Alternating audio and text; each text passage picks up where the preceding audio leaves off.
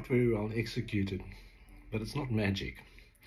All I'm doing, I'm playing a 5, or in fact a 6-string version of a D major chord, the cowboy chords like that.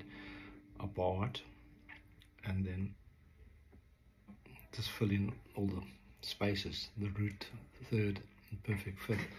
And I'm just tapping the D, the major third, the F sharp, and the perfect fifth, the A.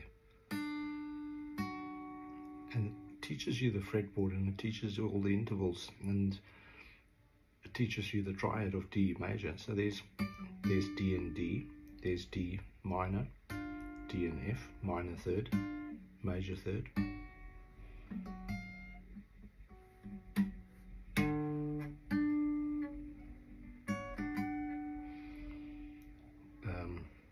There's D and D and F sharp. That was a D3 or D major if you care. I love the sound of the minor.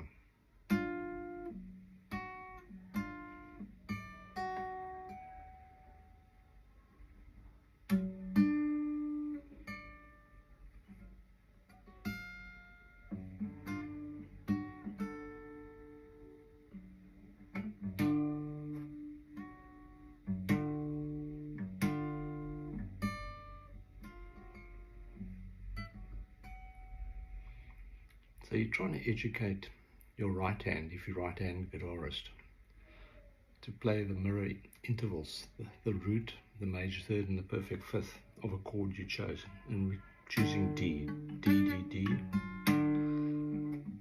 and different permutations of your right hand. So I'm playing D, D, and F as D minor.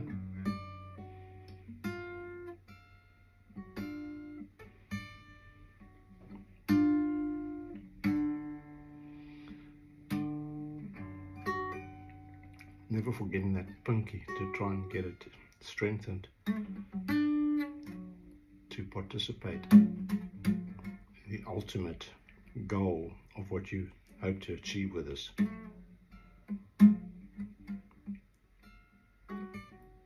There's a very famous YouTube bass guitarist now, does a lot of this finger tapping stuff. So, and I must say, I think they targeted me. I didn't target him. I wasn't even aware he existed, even though he's got almost 2 million followers on YouTube.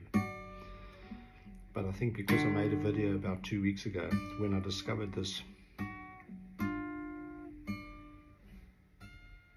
magic, I think I was targeted by the algorithm.